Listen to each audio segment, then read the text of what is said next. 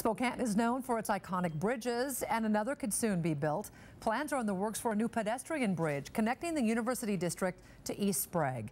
And KXY4's Kylee Cruz live now in the U District tonight to explain why the city thinks this new bridge is needed. Kylee? And Nadine, millions of dollars have been invested here at the U District, but it all stops right behind me at that fence. Now, this bridge would change things. It would connect the two areas together in hopes of creating a mixed-use urban neighborhood. These railroad tracks almost act as the Great Divide. North of the tracks, a thriving university district, and south, an underdeveloped area with plenty of weeds. But the city has plans to change that with a bike and pedestrian bridge. It's a very nice bridge for the setting we see in the future, and I think we wanted something a little more iconic. It would look like this, a 400 feet long cable-stayed arch bridge connecting the University District to East Sprague. It's really about the opportunity for growth in the South University District. Any perception that is in the area, we can overcome by bringing a good light to the area. Scott Richter, who works in the U District, gives the plan a big 2 thumbs up. Increasing mobility is a good thing.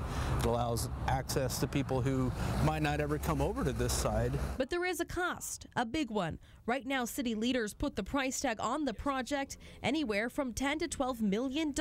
I find myself wondering, why is it entirely necessary? Councilman Mike Fagan thinks it's a big waste of money. We are in a down economy. You know, whereas some of my colleagues might see the light at the end of the tunnel, I see a faint glimmer. But on the other hand, Richter points to the future. Instead of being filled with weeds, this land south of the tracks could be a roaring urban neighborhood. I think you have to look at things like that in the long term and not necessarily what it costs now.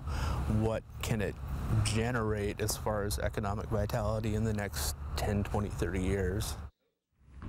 Right now, the project is in the design phase. That should wrap up this summer. Now, the city's still trying to secure funding dollars for this massive bridge. Now, they are looking at potential funding through the state as well as the federal government, and they hope to have it completed by 2017, possibly even a little bit sooner than that. Reporting live tonight in the U District, I'm Kylee Cruz, KXLY4 News.